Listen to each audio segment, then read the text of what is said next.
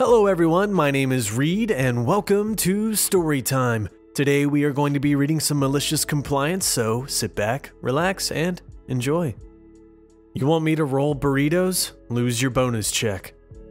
The backstory. I work at a corporate McDonald's in Michigan, and I won't get into too much detail because it will definitely give away where I live.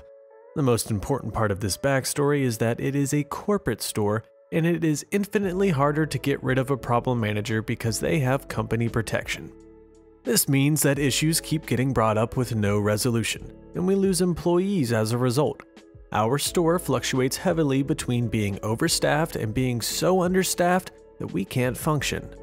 Most of the reasons for quitting at my store are the result of one manager. The manager in question, let's call her Jane, pretty regularly won't let employees clock in if they've had an altercation on Jane's last shift. Jane is a department manager, in charge of the kitchen with two other department managers taking over guest service and people management. Now, a fellow crew member, Terry, had recently changed her schedule because of class and was mistakenly scheduled for 4 shifts outside of her new availability. No problem, right? Wrong. All 4 of these wrongly scheduled shifts were Jane's shifts. They had a 3-hour-long fight about clocking in on Terry's 5th shift for the week because our scheduling manager and general manager both weren't answering their phones.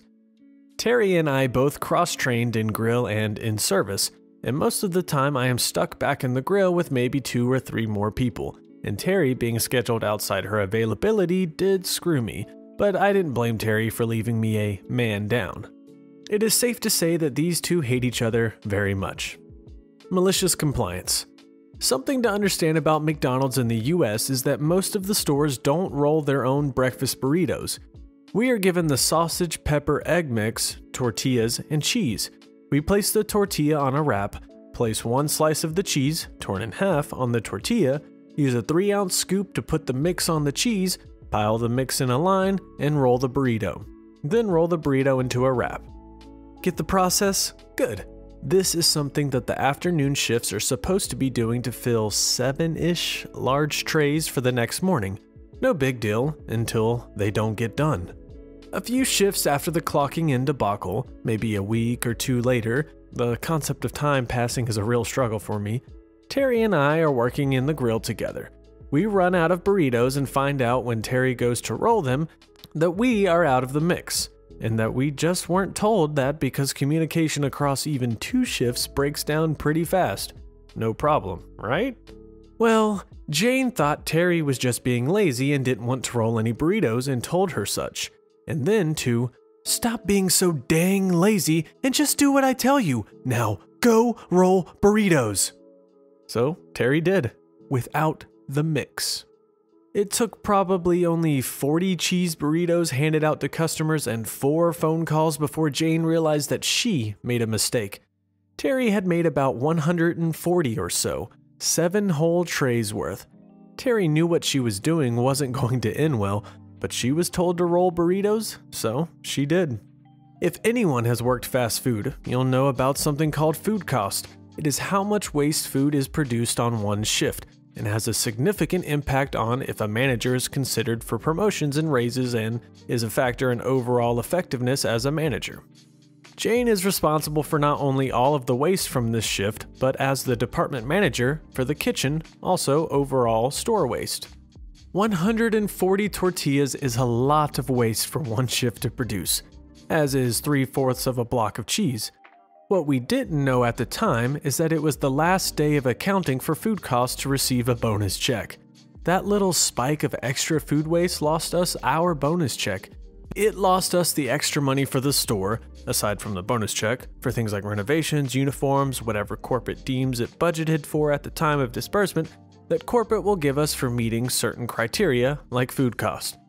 Amazingly, Terry didn't get sent home, and we all got to watch the fallout.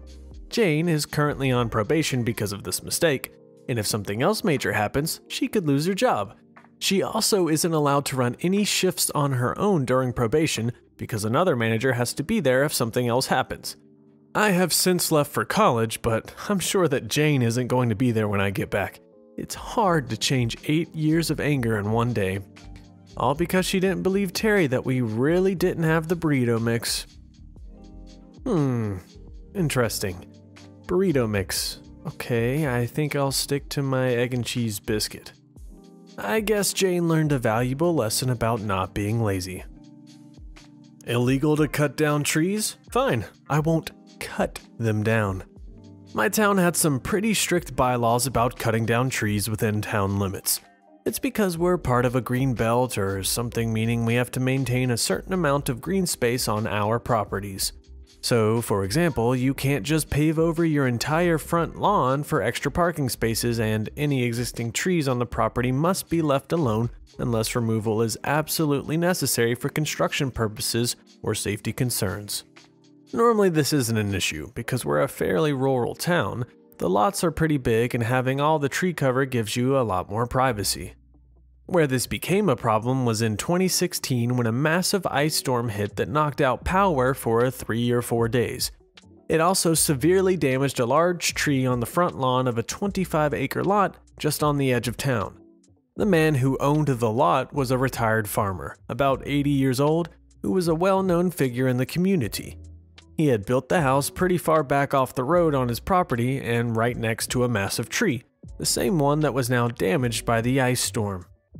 Spring came and the tree died and looked like it was now in danger of falling on the house. He had a local tree service come out to inspect it, and they confirmed that if something wasn't done, that the dead tree could fall down, possibly towards the house, since there was a large split forming in the trunk as a result of the ice storm damage. The tree service couldn't do anything without the man getting permission from the town first, since the tree would need to come down. Trimming would have been fine, but not cutting it down.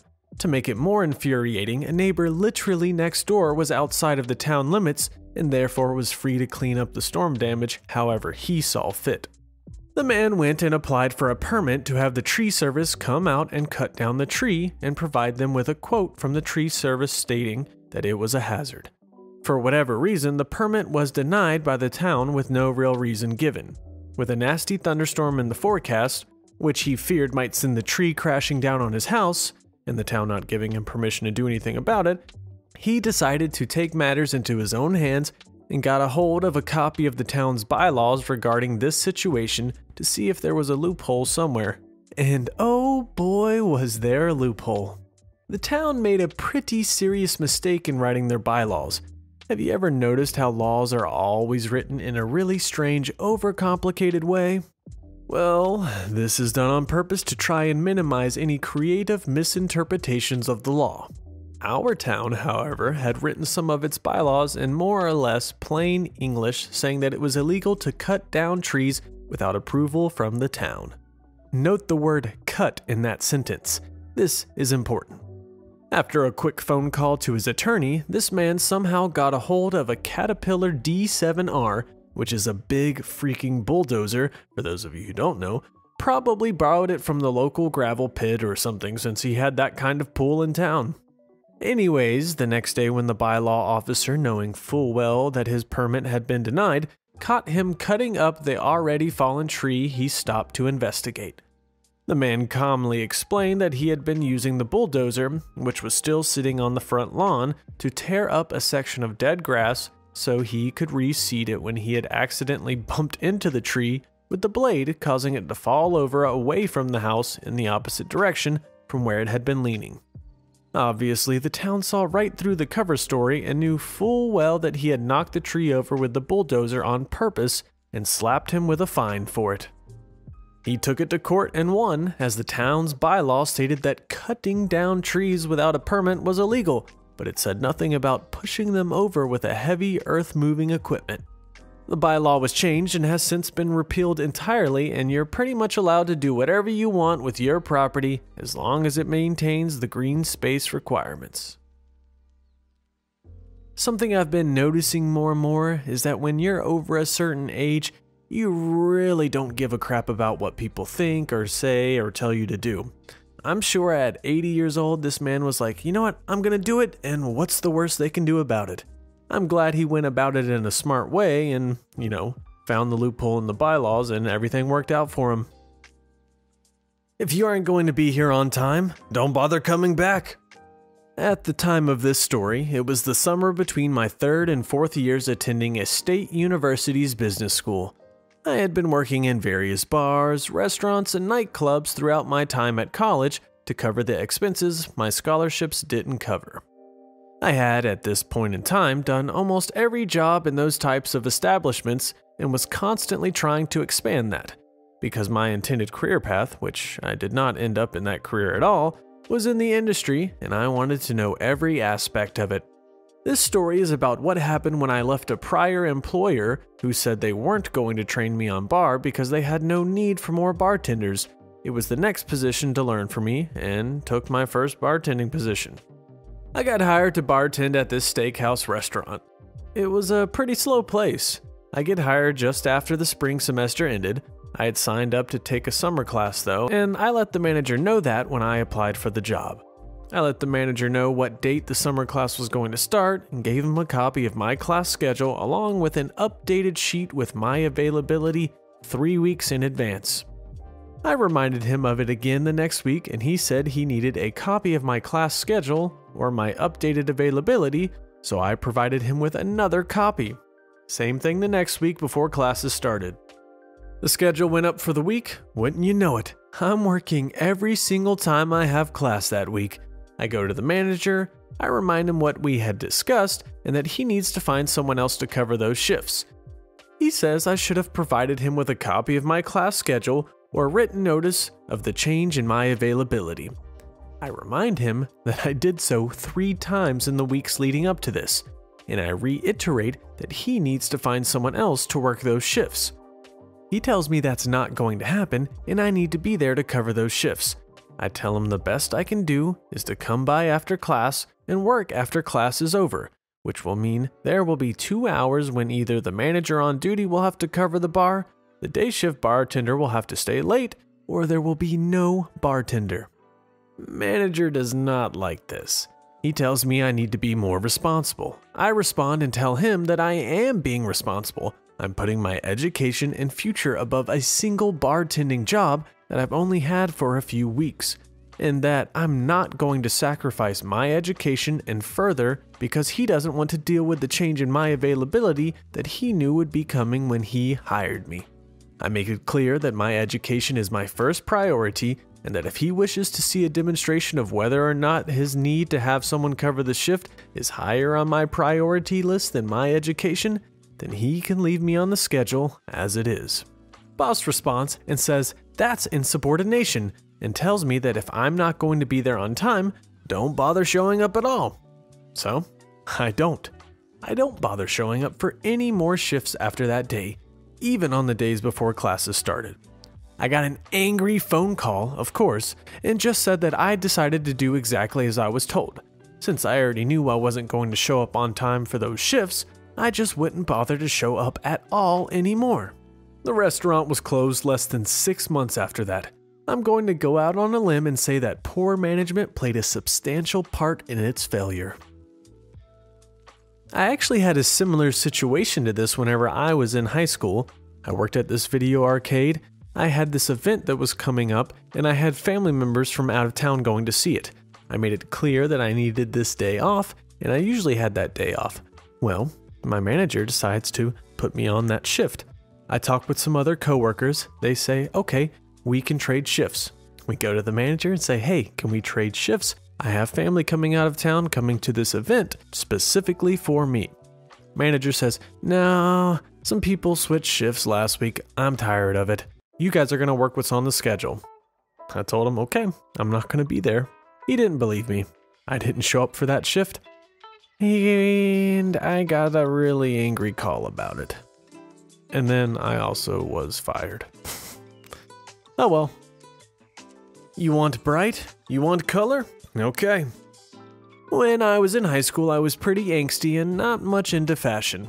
As a result, I had a wardrobe that basically only had black, gray, and navy.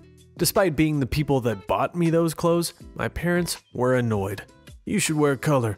Why won't you wear more color? Your clothes are too dark. You should wear something brighter. When I was a senior, I got my own job and could buy some of my own clothes. My favorite place to shop was Goodwill. One day, I found a pair of ugly convict orange corduroy pants that fit me like a glove. I decided to buy them. From there, I kept acquiring more and more ugly convict orange clothing items. Items that range from neon to hurts your eyes to look at them bright.